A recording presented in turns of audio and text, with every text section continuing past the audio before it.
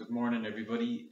So it's Tuesday morning. This morning it is the 24th of March, and normally we practice gratitude on a Tuesday morning. And just a little reminder for those of you that have maybe missed out on gratitude over the last while. Gratitude is the practice of being grateful or being thankful for something in your life. Um, for me, gratitude is like a way of staying grounded. It's a way of appreciating the things that I have in my life. It's a way of focusing on the positive things that are happening for me in my life rather than the negative things. Um, I like to try and express gratitude as much as I can to other people. There's a famous quote by a philosopher called Rumi, and he says, "Wear gratitude like a cloak, and it will feed every corner of your life." And I just think that that's so true. I think that by expressing gratitude, it draws people closer to you. It lets people know that they're appreciated, possibly even loved. Um, and I think it is almost like an expression of kindness as well and bravery because, as we know, it's not always easy to say thank you. I really appreciated that, or that meant a lot to me. And for some reason, it's just not easy to say that. So this morning, I'd like you to think a little bit about what you're grateful for. Um, I suppose one thing that just comes to mind for me is I'm grateful for my home.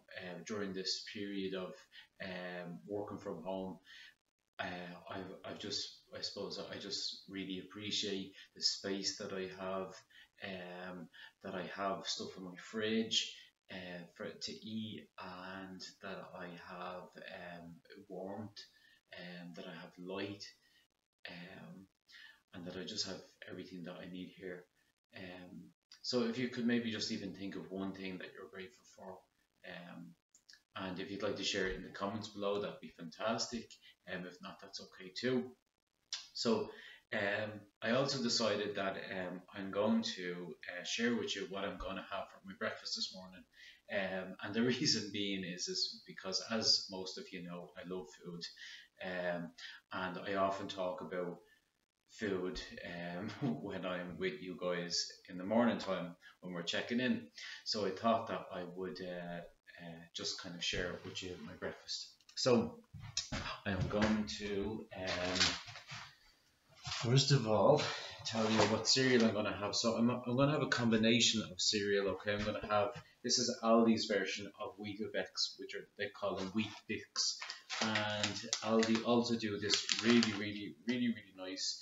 It's like a granola, protein granola, has pumpkin seeds and nuts and fruit and stuff, and I love anything like that. So I'm gonna maybe do two Weetabix and some of this, and also I have some honey that a friend of mine actually harvests from the bees, from his back garden in Dublin. So this is local honey, and I'll have a spoon of that with my cereal. And now I'm also going to have some Brennan's bread. I feel like I've been eating an awful lot of bread lately. I don't know why. I think I'm having sandwiches at lunchtime. I'm having toast for my breakfast. I'm having a snack maybe in the afternoon. So I'm going to have two slices of toast as well. So I'll stick that in the toaster. Okay. So this yet. And I'm going to have some orange juice, glass of orange juice. Okay, and again, this is just from Aldi. It's with the juicy bits as well. I know when we have our breakfast morning, sometimes I say with bits or no bits, and but I always go for the bits. And I'm gonna have a cup of tea. So let's see some daisies. This is typical me in the morning time, making a mess everywhere. Okay, so I'm just gonna have put on that as well. Okay, and that's basically what I'm having for breakfast. So cup of tea, glass of orange juice, two slices of toast, Weetabix with some granola, and some honey. And that's pretty much it until lunchtime.